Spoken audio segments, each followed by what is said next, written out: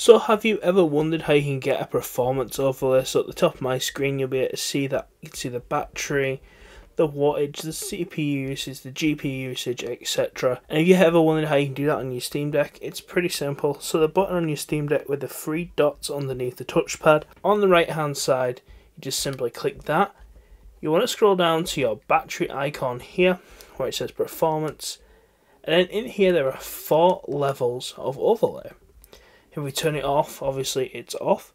If we go to level 1, all you get is the FPS counter in the top corner.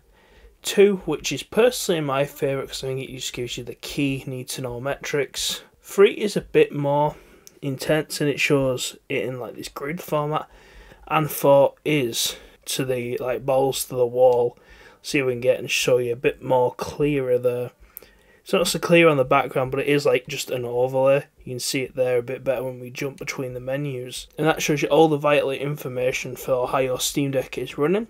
It's pretty good if you want to try and tone or tune your settings to like get the most battery performance. Because of course, if you look at your battery thing, and it says there at the moment it's in about 6.5 watts, that's kind of an idea of how much usage you're using of your Steam Deck.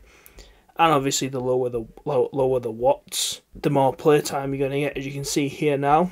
Next to our battery icon, it says we've got about 5 hours to 6 hours of play.